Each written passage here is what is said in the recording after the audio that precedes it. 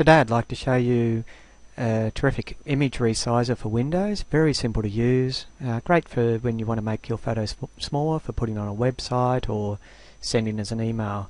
It's called Image Resizer 3, and this is the website. It's imageresizer.codeplex.com, and to download it you just click on here. It's only 887K.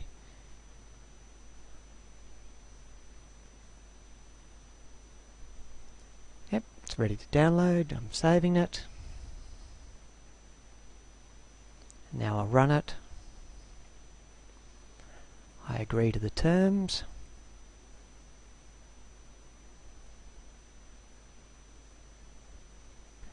And what's terrific about this program is it integrates with your Windows Explorer, and you just have to right click on any file and you can choose the file size that you wish it to be. This will become very obvious once you see it in operation, and I've got it downloaded. Okay, setup was successful. Close this, and now when I go to Explorer, I've got an example here where I've got a file which is 3 megabytes. I'm just going to make it smaller by right clicking on it and going resize pictures, so I know I've got it on there twice.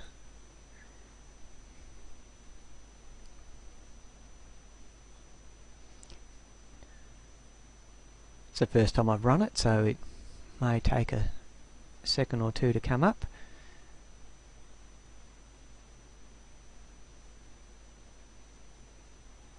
Hopefully it's on its way.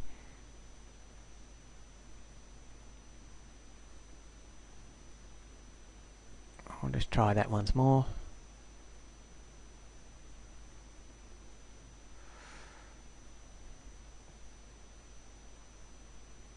No, that's not the one.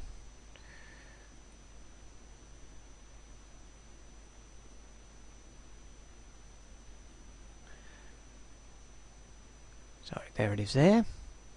And what it lets you do is very quickly make sizes, scales the picture down in size rather than compressing it as such. It makes it either 800 by 54 by 480. Even large comes down very, a lot smaller. So I'm just going to go with the large there and say resize.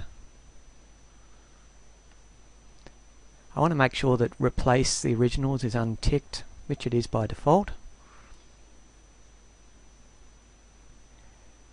And it's put the description at the end saying large. So it's gone from 3 megabyte down to 833 kilobytes, which is a significant improvement on size. If I was to go smaller, I always go back to the original file.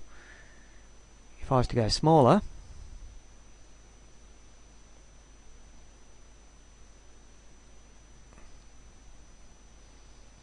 say medium,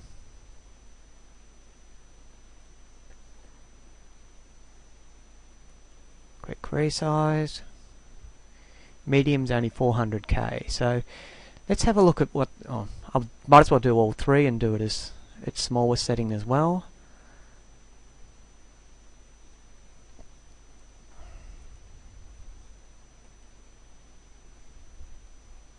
And that's 165K.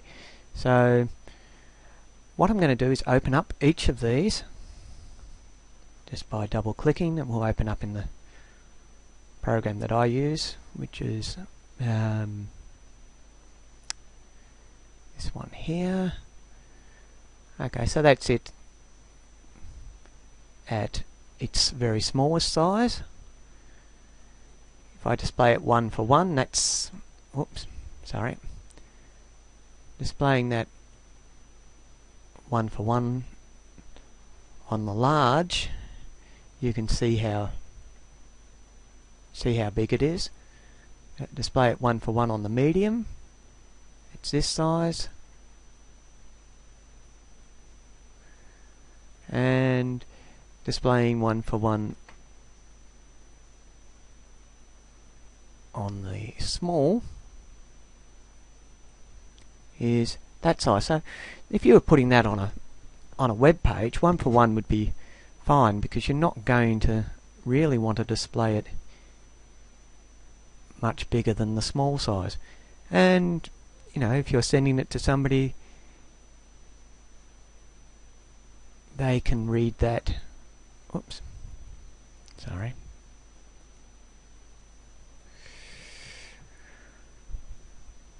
They can read that just as well when it's the small size compared to,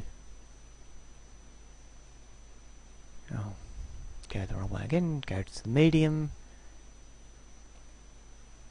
Like, medium there is a lot clearer if you want to get it onto the full size, and it's only 400k compared to 3 meg, so okay, in this circumstance I'd probably go with the medium size. Hopefully that's been of help to you, but just seeing how easy it is to, you know, if you were then going to be sending that as an email,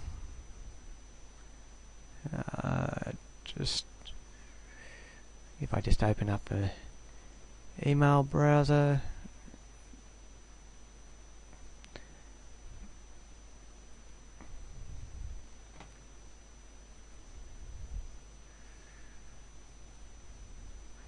say new email, and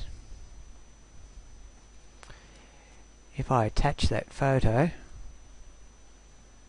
you know, the small or the medium, I said the medium would do. There it is, it's attached, it's uploading, it's only 400k, much better than 3 meg. I could send someone multiple photos at that size without any difficulties. So that's the program. It's called Image Resizer, which is very simple naming. It makes sense. It has documentation and so on, but why you'd need it, I don't know.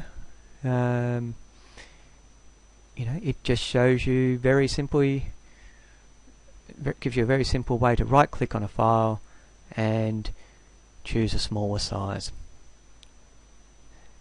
Once again, hope I've been of help to you. That's the website, and enjoy.